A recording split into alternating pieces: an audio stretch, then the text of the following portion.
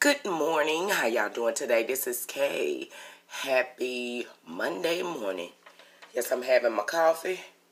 Getting ready to go out the door. Y'all see my little new shirt? This is how you rap. Oh, there's Subway. Hey, this is how you rap. You know them raps good. Y'all ain't tried them? Them spinach and, what's the other flavor? Spinach and chipotle. Spinach and something. I forgot the other. But anyway, they good. Y'all ought to try them. I do the spinach one with the Caesar chicken or the turkey bacon guacamole. Oh, whoa, whoa. Yeah, they good. And they put some meat in them jokers. You hear me? You get 2 big old scoops of whatever kind of meat you get. Inside of there, turkey is 8 slices, but I don't never get all that turkey. That's too much. But, yeah, y'all need to check them out because they good. Okay, we're going to get into the daily bread. And it's going to be coming out the book of Titus, chapter 2, verse 3. The aged woman, likewise, that they be in behavior as becometh holiness, not false accusers, not given too much wine, teachers of good things. This is a great advice for anyone. But here, it is specifically given to older women. They are to have holy character reflecting Jesus. They are not supposed to drink too much or falsely accuse people.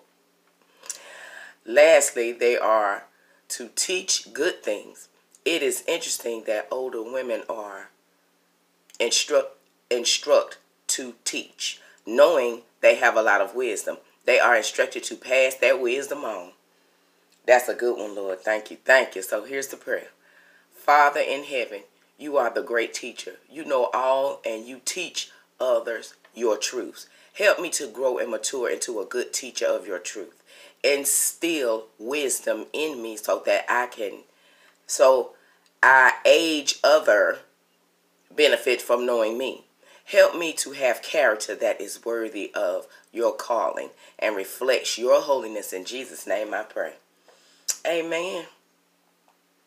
Don't you just love him? Yes. The aged woman likewise, that they be in behavior as becometh holiness, not false accusers, not giving too much wine, teachers of good things. I hit judges. I'm sorry, y'all. It's Titus. Y'all hear that big X small? Yes, I like that. I like that. See, the Lord, he be communicating with us. He know what he be doing. He know what he doing. Honey, let go and let God. Because I'm going through something right now, like on my job, that I ain't too happy about, but, I got to sneeze. Hold on. Woo! Blessed Lord.